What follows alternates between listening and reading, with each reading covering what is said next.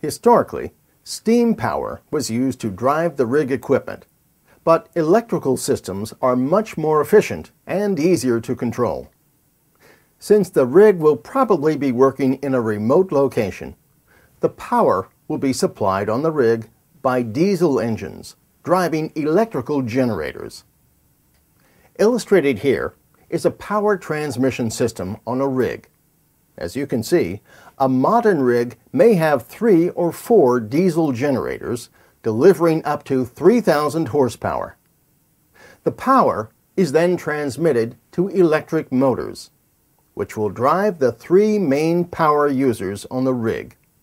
These are the mud pumps, the rotary table, the drawworks. The circulation system normally consists of 2 mud pumps, but on some of the larger rigs there is a 3rd mud pump for backup purposes. In most instances, it will be necessary to run 2 mud pumps at the same time due to the large volume of fluid that needs to be circulated.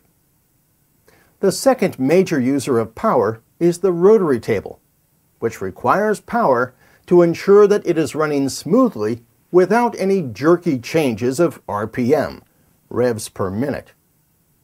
The drawworks, or hoisting system, is the other main user of power on a rig. All the power required for the 3 systems can be controlled from the driller's console.